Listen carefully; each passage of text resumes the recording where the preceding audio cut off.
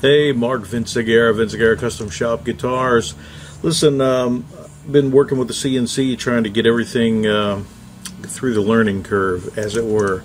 Doing inlays and all the small stuff. It's hard enough to do the big stuff, but when you're dealing with a router spindle versus a high precision spindle, things get a little weird when you get down to the less than 1/8 of an inch, down to well, he's got there are bits down to 12 thousandths for cutting pearl and stuff, and if you don't have the right spindle for it, you're just going to break them. So anyway, I had a lot of problems getting ramped up.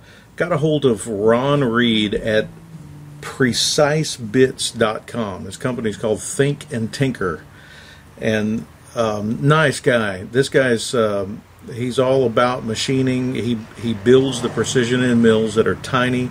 He builds, you know, some regular size end mills too, but everything he's given me that's 1/8 inch, man, is amazing. I've got some that are 31 thousandths, which is like 3/32, I think, that are 3 flute that are amazing. I don't know how you get 3 flutes with a fishtail end, but anyway, check out his site, precisionbits.com. Now, he's helped me a bunch. Let me get this. Hang on, let me get this thing up here, and let's see if I can't just bring it in to what I'm talking about. Well, first of all, here's, just so that you know where you're going here, precisebits.com. He's your guy. This is one of the things I printed out off the web page on how to check your spindle run out, which when I was buying all these, now the bits are not cheap when you get these small ones. I was actually using a 1/2 inch collet in my router. This is a DeWalt 616 or something like that. I'll show you the head on it so you know which one it is. On a K2 CNC router. Basically, I was using a 1/2 inch spindle with one of these guys. It's a 1/2 inch brass slug with a so-called precision milled 1/8 inch slot with an Allen wrench on the side. You know, I'm thinking, hey, what could be more precision than a precision piece like that? Well, when I checked out Ron's site and measured my total run out on the 1/8 inch tool, I was getting man, it was incredible. I think it was like 6, well, I wrote it down here. I was getting almost 7 thousandths, which is crazy because, you know, according to Ron, and well, I'm sure there's some industry standard, you can't have over 10% run out of the size of your tool. And when you're dealing with a tool, you know, that's a 1/16 of an inch, you know, you got to have pretty good run out. Anyway, long story way short, I'm sorry I'm getting so chatty, but I'm really excited about this piece. This is the collet up here. Everything that you see below here is a precision collet that Ron makes. That has an ER16 collet assembly on the bottom, and this is one of his 1/8 inch engravers here. I went from a hideous amount of run out. Now, he actually had me take out this little brass thing and put in a nice chunky 1/2 inch tool that I would use in this collet to measure the run out of the router, because that's obviously where you have to start. And I was getting 7/10 of 1/1000, so that's an extra decimal place, decimal 0007 or 7.5, something like that. So it was less than 1/1000, you know, which is pretty good for a handheld router, which is in essence what this is. Basically, with his collet assembly right here and an 1/8 inch, I've got one of his precision collets in there that goes to 2/10, which is awesome. But I was able to get my run out on this particular bit in the setup that you're looking at right here to 5/10, so that's a 1/2 of a thousandth. So I was real excited about what I gained from that. For this precision work, when you're cutting tools and you're paying $20 end mill, or 17 bucks or whatever they are, you know, breaking them is definitely not a career path that you want to go down. So anyway, I'm really excited about that. But one other thing that I'm really excited about, and kind of the reason why I'm making this video, was obviously to share Ron with you and this ER16 collet setup. This guy won't go to a full 1/2 inch, but you can get collets for it all the way up to, well, just shy of a 1/2 inch.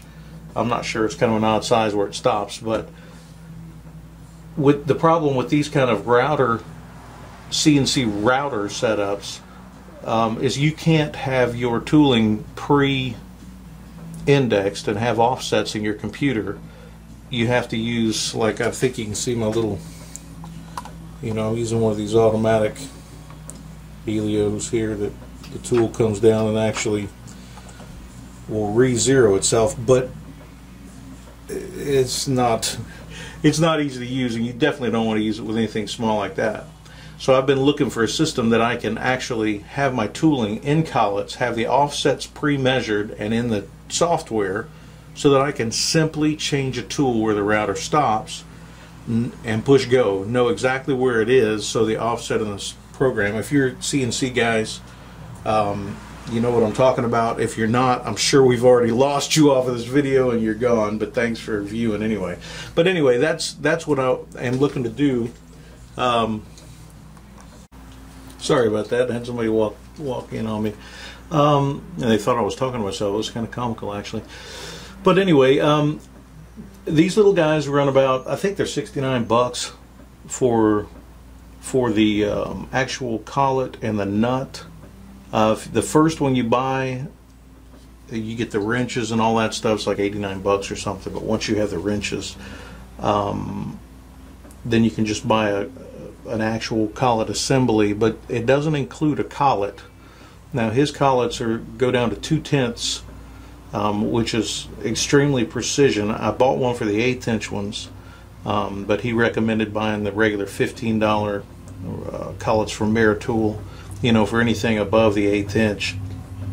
Now he's got this little ring. I buy all of his tooling actually has that ring on it, which is pre-indexed. I don't remember the measurement right now. Boy, you can't see that at all, can you? But anyway, you see the green ring on there. He's got an actual dimension so that you know when you chuck one of them little babies in there, it's exactly the same tool length on each one. So if you zero it once, you can run through a whole gamut of these. So I only got one for the 1/8 inch tool holders because they all have the rings.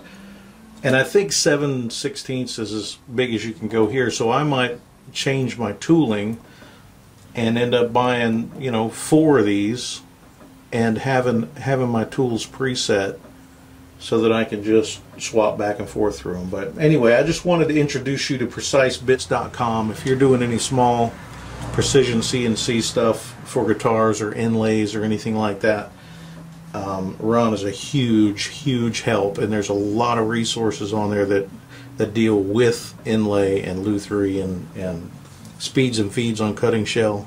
Is very hard to come by, and he's got some stuff on there. So go visit PreciseBits.com. I'm a huge fan and become fast friends with Ron. So we'll see y'all later. This is Mark with the Vince Aguirre Custom Shop, signing off.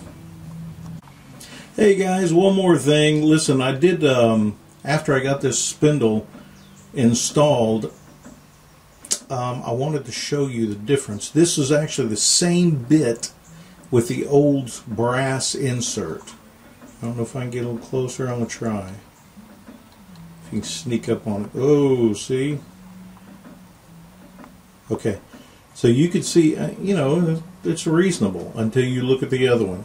Actually, this is the one that I used when I did Brent Anthony's truss rod cover. You can see there's my fingernail, my nail that needs to be clipped, to show you the scale. And that hole's where I screwed down the truss rod cover over top of that and redid it on the actual truss rod cover. And I had to back off the depth just a little bit because that looked really sloppy to me. Now this one, let me pan up and try to keep the focus if I can. This one I just did. I didn't back off anything. This is full depth. And man, it's gorgeous. So there is a huge, huge difference with run out. Come on, focus, baby.